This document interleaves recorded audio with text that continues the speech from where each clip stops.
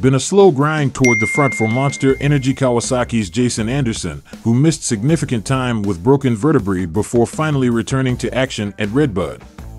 Since then, we've seen him have to manage the energy use in each race, especially the second motos, but at Washougal he was finally good enough to log 2 solid motos.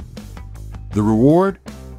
A podium finish, his first time on the box since the Houston Supercross back in February. Pitted against the likes of Jet Lawrence and Chase Sexton, a win seems far away for Anderson, but he's measuring his progression and hopes to keep getting closer. He had some fun and interesting things to say in the post-race press conference.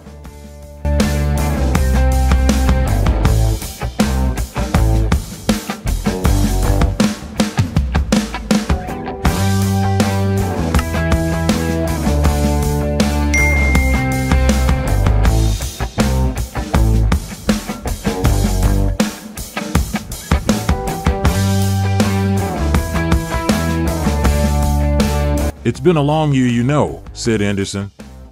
"Getting hurt and coming back, and these outdoors don't get any easier as the years go on. I'm getting older, but I'm enjoying being in the battle with these guys. I feel like this third place is a success for me. When I hurt my neck in Supercross, I couldn't ride for a while because the vibration can damage the bone, so I was just chilling. It's hard to come back after that."